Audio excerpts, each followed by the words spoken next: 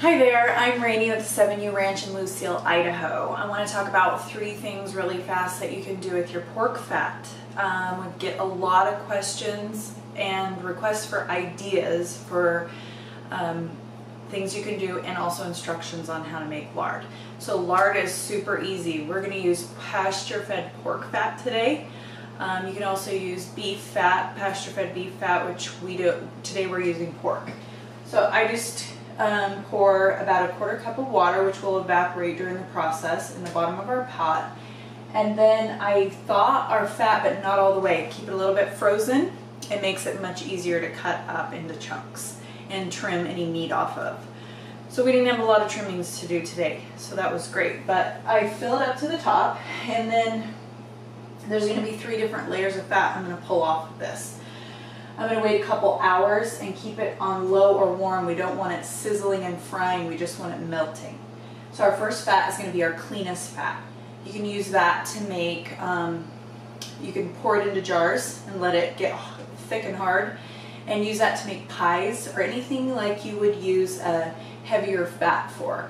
It makes awesome, delicious pies, so that's what we're going to do tomorrow for Thanksgiving. The second thing we're going to use that really clean fat for, I'm going to clean it up a little more, and it'll smell not at all. And I'm going to use essential oils and add some beeswax to it to harden it a little bit more.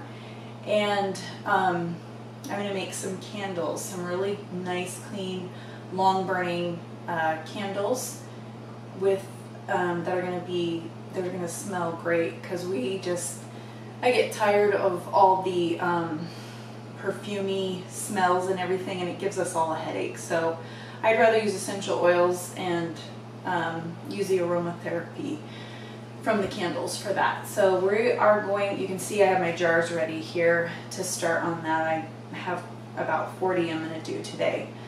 The second layer of fat that's going to come off is going to take some more time, but it might taste a little stronger, so you can still use that for pies, or like meat pies with a crust or anything like that, or biscuits.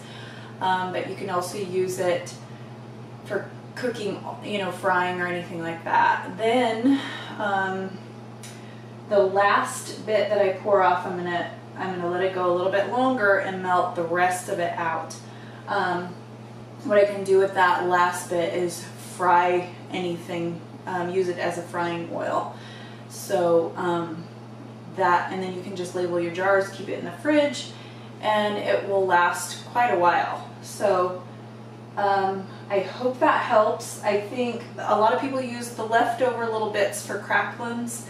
You can do that, put it on salads or different things like that. Sometimes we have, sometimes I don't do it. Sometimes I just give it to the dogs or something like that. But anyway, I hope that gives you some ideas. If you have any questions, just go ahead and give me a comment below, or just email me, and I'm happy to answer and help if I can. So, or if you have other ideas of things you want to do with fat, but you have questions, just let me know. I'd love to help you. Thanks.